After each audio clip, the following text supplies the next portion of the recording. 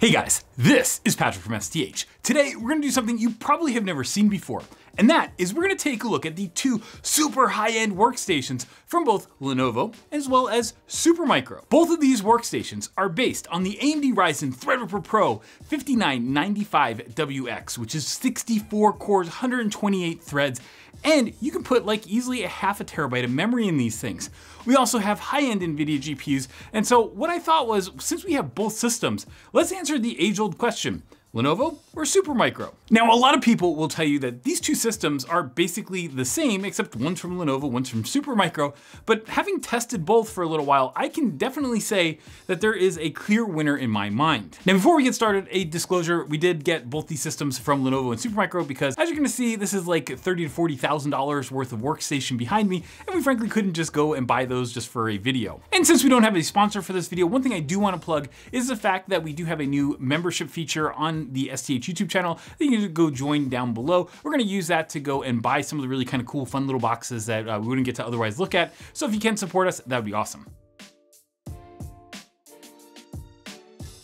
But before we get to anything, let's start with pricing, because I think that's really important just to ground ourselves on. Now, these systems both use the AMD Ryzen Threadripper Pro 5995WX. And we did get a little bit of configuration differences, so what we did was we actually got on the configurators for both Lenovo and Supermicro, and we said, hey, what's the difference in pricing between the two of them? This system over here is the Lenovo ThinkStation P620, and this is known as the first system that had Threadripper Pro, and also the Threadripper Pro 5000 series is the first one that had those. And this thing, frankly, Lenovo is openly talking about the fact that this thing has basically killed their dual Xeon server or workstation sales because this thing is so fast that it's just become like the de facto awesome workstation. Now, the other system that we have over here, that's the Supermicro AS-5014A-TT. So what I did was I got on the configurator and I came up with something that was pretty close to the configurations that we have. The configurations were a little bit different, so we did things like we put that 64 core SKU because that's what we had in both of them. The Supermicro system can come in either air-cooled or liquid-cooled. Since we have the liquid-cooled version,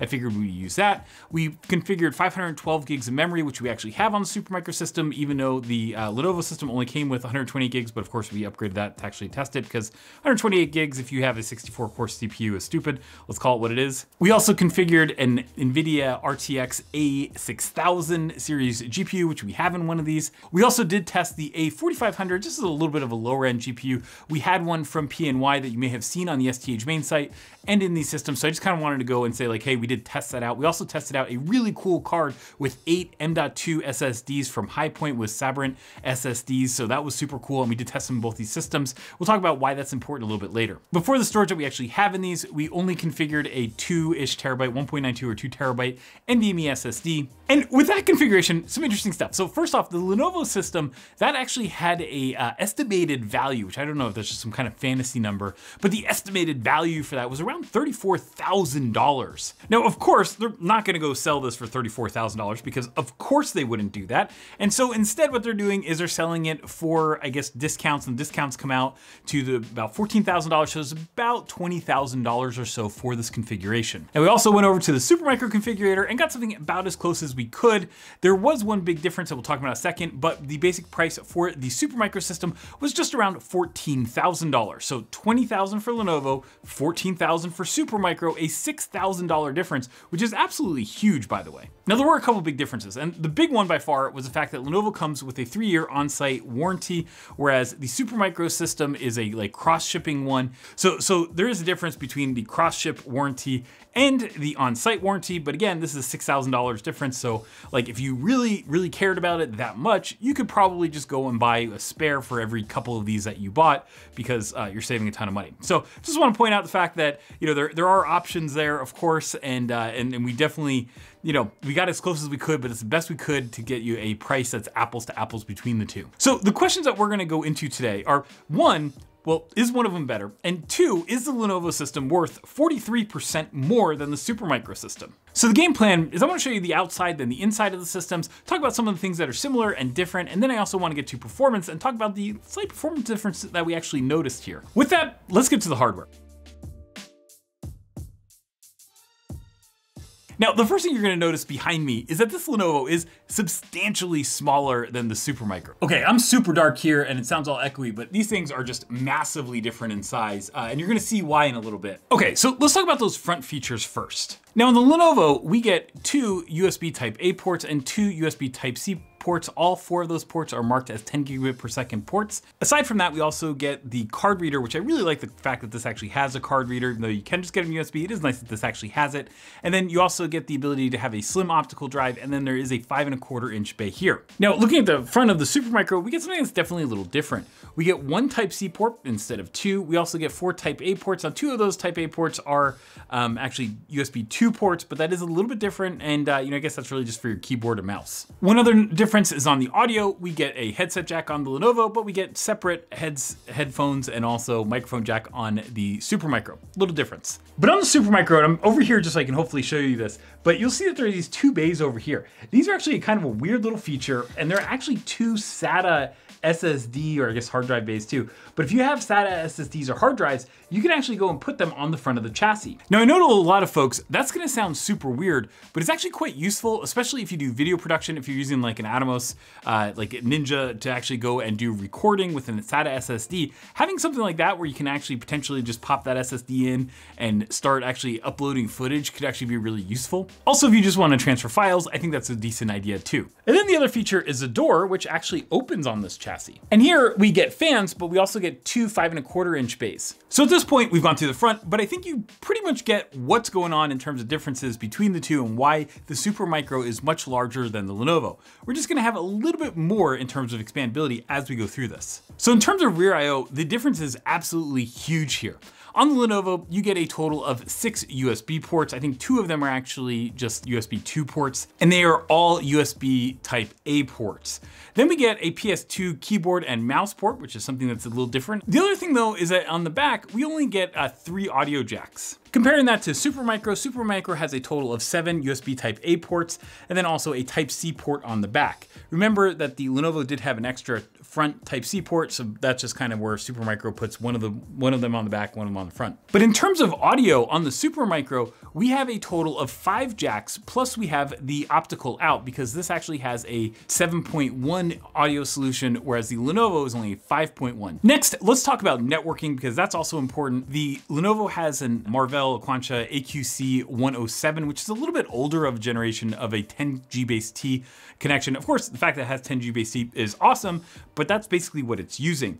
On the Supermicro side, you get the newer AQC, I think 113, and that might sound familiar. I think that's actually the one that Apple uses in the like the Mac Mini. So the one difference of that is I think that this one can actually do 10 megabits per second because it's a newer PCIe Gen 4 version. So the AQC 113 is actually a little bit newer than the 107 that's on the Lenovo. You're also gonna notice though that there's a second NIC, but there's also a VGA port and a serial port.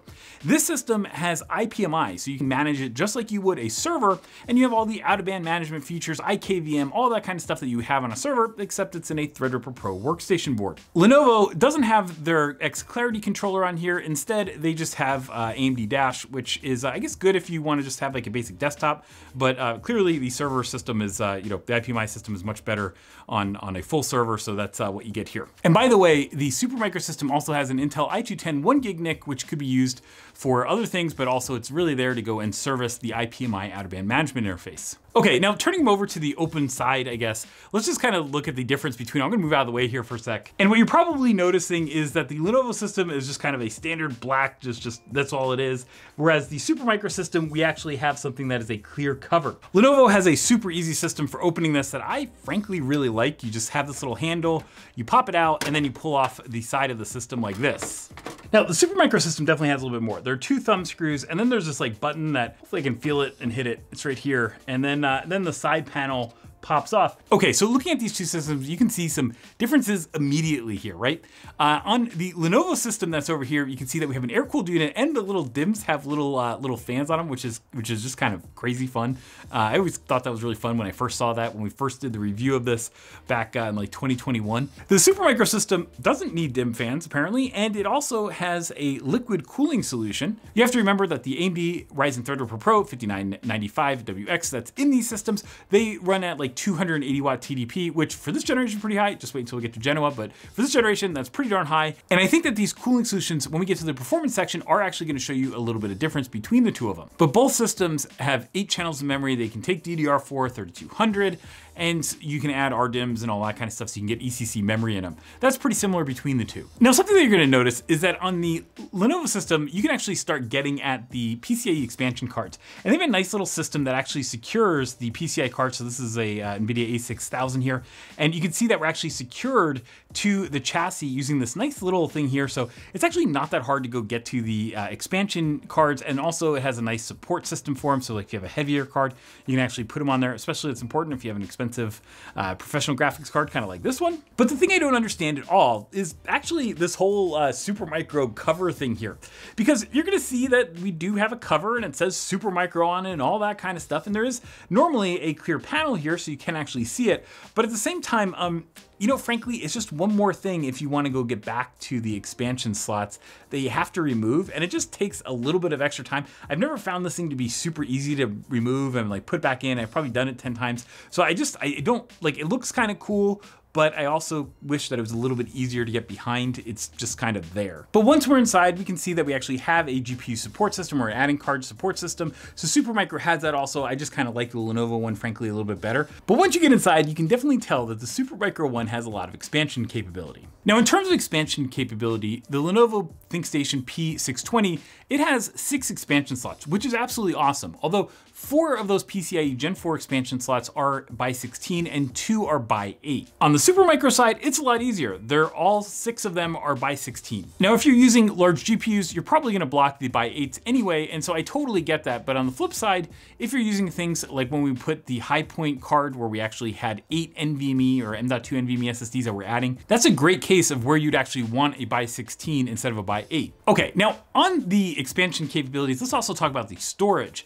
So the Lenovo system is set to have up to 6 SATA 3 ports, but the Supermicro only has a total of 4, and 2 of those, remember, are gonna be used for those front panel, just 2.5-inch bays anyway. Now inside the system, you'll see that the Lenovo unit has 2 3.5-inch little bays that are just kind of like internal. They're not really hot swap. And Supermicro, for its part, also doesn't have hot swap internal 3.5-inch bays, but you know, there's 4 of them instead of just 2. Lenovo though does have another option that you can add, so you could actually have 4 if you wanted. So although our Lenovo system doesn't have it, you could definitely configure it, and so we can't really take points off for Lenovo for that. And you're gonna notice in our Supermicro system that's here, we actually have 2 Kioxia NVMe SSDs that are sitting there. And on that point of U.2, the Supermicro actually has 2 U.2 ports where the Lenovo system does not. The Supermicro also has a lot more in terms of M.2 capability. Lenovo allows you to install 2 M.2 SSDs, whereas Supermicro allows you to install a total of 4 M.2 SSDs. And by the way, this motherboard looks absolutely crazy because you have 4 NVMe or M.2 NVMe SSD slots on it. And let's talk about the power supply real quick. Supermicro's power supply is from 1.2 kilowatts up to 2 kilowatts, depending on the voltage. Like if you're at like 110 or 120 or something like that, you're at the lower end of 1.2. But if you're at higher voltages, you can actually go get up to 2 kilowatts on Supermicro's power supply. But it's a lot more like a consumer power supply where it's kind of like fixed in there and then there are cables on it. The Lenovo unit is actually a little bit different. Now this is only a 1 kilowatt power supply, but it has this like weird little hot swap, or not maybe not hot swap, it's called cold swap, I guess, but it's an easy to swap feature where you just kind of plug the power supply in. So I think the overall theme of the two systems is pretty easy, right? The Lenovo system is clearly designed, it's a lot easier to work on without tools, and I think that Lenovo has a easier system to work on, clearly a little bit more serviceable. On the flip side, Supermicro has a bigger chassis, they have a lot more expansion slots, and so I would say that Supermicro maybe is a little bit harder to service, but the plus side is that you can go put a whole lot more stuff in it. Okay, so let's talk about performance here real quick. And you can actually see that we have the NVIDIA RTX A6000 in here. And we also had the A4500, which we did piece on the STH main site, but we just don't have that in the system right now. We've used both GPUs in both systems just to kind of see what the difference is in terms of PCIe card performance. And what we found was that they were very close when we started running our machine learning benchmarks. We saw very, very close performance between the two systems, which is about what you would expect. The variation was usually within about 1 to 1.5% max. And so for our purposes, we actually consider that a test variation. So I would not say that one is faster than the other in terms of being able to cool these PCIe cards. We also ran both systems with the A6000 6000 as well as that Highpoint 8 M.2 card, because that was just really cool. And we ran that with high-end PCIe Gen 4 NVMe SSDs from Sabrent. And what we saw was that even with both those cards, they were able to run in these systems no problem without overheating. So I think that that's kind of, to me, the PCIe expansion cooling was pretty similar between the two of them. Now, the CPU side was definitely a little bit different, and I think that's frankly due to the cooling. So when we ran our initial benchmarks, we basically just ran one loop of the benchmarks, and then we kind of ran all of our benchmark loops, and then we just kind of took those numbers and we compared them between the two systems. And in those systems, again, I think we were within our test variation. So there wasn't really that big of a difference when these systems were kind of starting from like pretty cold, just warmed up a little bit, and then actually going and run their workloads. Now, the flip side, what we did was I just wanted to see what would happen if, you know, like a lot of these times these systems are used for like overnight rendering or like rendering that can take 20, 30 hours longer, whatever, like you render all weekend or whatever. And so I wanted to see what happens when these systems get heat soaked. And when we did that, we saw that the Supermicro system did its benchmark runs and actually ended up being about 4 to 5% faster than the Lenovo unit. And I really think that's really the difference between the air cooling a 280 watt TDP CPU versus liquid cooling it. I mean, you can even just see this behind me. This is kind of a cool looking little cooler that has 2 fans and all that kind of stuff and heat pipes and stuff like that for Lenovo. But on the Supermicro system, this entire top of the chassis is like a triple fan radiator. It's just this giant radiator up here. Over time, if you actually go run the system under load and you get a lot of heat built up in it, it turns out the Supermicro system is actually faster. And that was something that we weren't expecting, but it was kind of interesting. And not everybody has that use case, of course. But at the same time, if you do care about performance, I think that Supermicro probably gets a little bit of an edge just for that. Now, one other important thing I want to talk about with these systems is the fact that Lenovo uses AMD PSB and enables it, whereas Supermicro doesn't. And if you don't know what AMD PSB is, it's a feature of AMD CPUs that there are field programmable fuses in the CPU that can be set by vendors, so it's optional that a vendor uses them. And if you use that as a vendor, then you end up vendor locking that CPU. So if you have a Lenovo CPU and you have an AMD PSB system, the fuses get blown once you're at the factory, and then what happens is that your CPU can only be used by Lenovo. So this Threadripper Pro, we can't go pull it out and put it into the Supermicro system. Now, I will just point out that Lenovo is not the only company that does it. I know HPE is not using it, but Dell, for example, is using AMD PSB in its servers.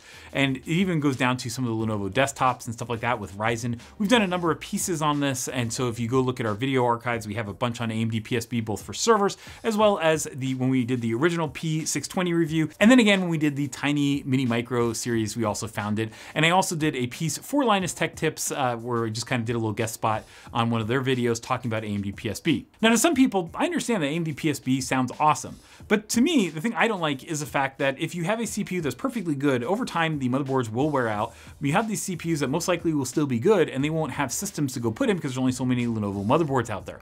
And also, just like if people would go, like what we actually found it the first time in these Threadripper Pro systems is we had folks that work at a big studio that were using these. They're like, oh, these things are awesome, but they would buy these systems with the 16 core parts. They would then go upgrade to like the 64 core parts aftermarket. They would try selling off the 16s and then find out that like those 16s kept coming back returned to people saying, hey, they don't work in my system. And it was because of this AMD PSB feature. And that's actually where we found this whole vendor locking back in the day. So because of the impacts that has on circular economy and also just reusability and all that kind of stuff, we could never give this Lenovo system, if we did an environmental score, I would never give this Lenovo system over a 5 out of 10 because I think that that is a completely value destroying feature that is not good for the environment. And I can't believe Lenovo actually uses it. Lenovo says, well, it's an AMD feature, which it is, but it's an optional feature that is dependent on the vendor to go do. Lenovo uses it, Supermicro does it, and a lot of the other vendors like also Asus and Gigabyte don't do that feature as well. We've looked at their motherboards.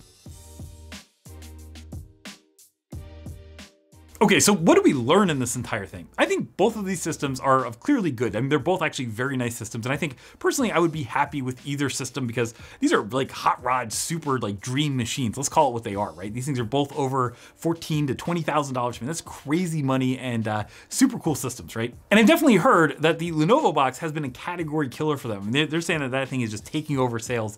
It is absolutely awesome. And I can understand why, frankly. So if you're a Lenovo shop and you buy like a lot of Lenovo desktops for your entire organization, optimization, and you have some folks that, you know, really need these kind of like high-end workstations, so you're gonna go buy high-end workstations, you want Threadripper Pro. I mean, frankly, if you already have Lenovo, like an entire Lenovo desktop infrastructure, laptops, all that kind of stuff, you're most likely gonna end up buying this. And I really don't see a compelling reason for most buyers that if you're a Lenovo shop, you're gonna end up buying the Supermicro, right? But at the same time, if you're not a Lenovo shop, I have no idea how I would recommend you to get the P620 over the Supermicro box. I think the two cases I could make are the fact that the Lenovo unit is smaller, and also the Lenovo unit has a 3-year on-site warranty, which is Supermicro is still that cross-ship mail-in one. Now, as neutral as I am, and in fact I like both of these systems, I can say that there's a clear winner, right? Unless you have extreme space constraints, or maybe you just need that 3-year on-site warranty, then I think the clear answer is that the Supermicro is a better system. It's bigger, but it has also better cooling, it has more expandability in it, and it just has more features. And while the Supermicro AS-5014A-TT, that box, you know, may have more features, but it's also way less expensive. Just the fact that you're saving like $6,000 for the Supermicro over the Lenovo, like frankly, I would take that 30% discount any day. Hey guys, I hope you liked this video. We have a ton of really cool content coming in, especially with Genoa coming up. I'm super excited about those processors next. But if you did like this video, well, why don't you give it a like, click subscribe, and turn on those notifications so you can see whenever we come out with great new videos. As always, thanks for watching and have an awesome day.